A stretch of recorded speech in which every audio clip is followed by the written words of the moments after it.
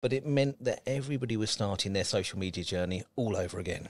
Okay, like a hard reset. And if you think about that hard reset, you can think, well, actually, who do I want in my circle of influence? Who do I want to talk to? Who do I want to spend time listening to?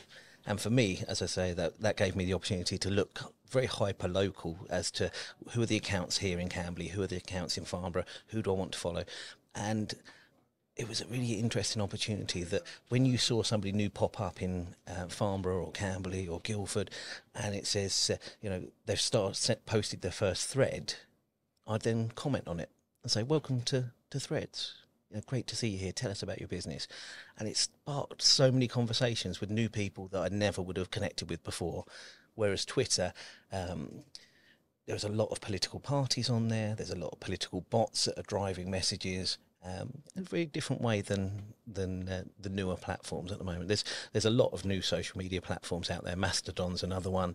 There's another one called Blue Sky that's just in beta phase at the moment. So that kind of social media landscape is changing as we speak. I've noticed that on my changing my web theme and stuff, there's a lot more social media icons appearing.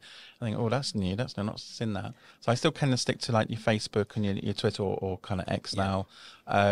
And Instagram. I find TikTok's kind of. I think TikTok is very much what do you call it?